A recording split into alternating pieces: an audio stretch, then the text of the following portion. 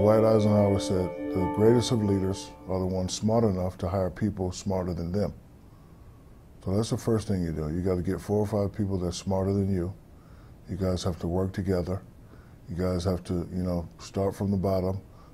Think about all the good ideas, then think about all the bad ideas. And if the good outweighs the bad, then you should go with it. If the bad outweighs the good, then you should probably think about something else. But that's always been my philosophy. And I have guys that are very intelligent, very smart, work for me with my ideas, their intelligence, my intelligence.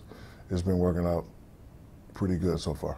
It's not a dictatorship. I act as a leader, but I take input from everybody. Like, hey, I don't think we should do this, or hey, I think it's a good idea. So, most of the time I am kind of voting without going through the voting process. So let's just say it's 5 of us and 3 says, I don't think we should do it, and 2 says we should do it.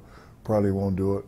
But, when you're on a team, you have to do everything collaboratively. And, sometimes you're not going to get along, and sometimes you're going to have an argument, but the respect factor is always there. And, as long as you respect each other, treat everyone with respect and, just listen to everybody's views, it's okay. One of my favorite books is The 1 Minute Manager.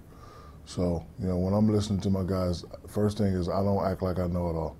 So I hear suggestions, I put in my suggestions, we have a couple meetings, and then we just iron it out and we just figure it out.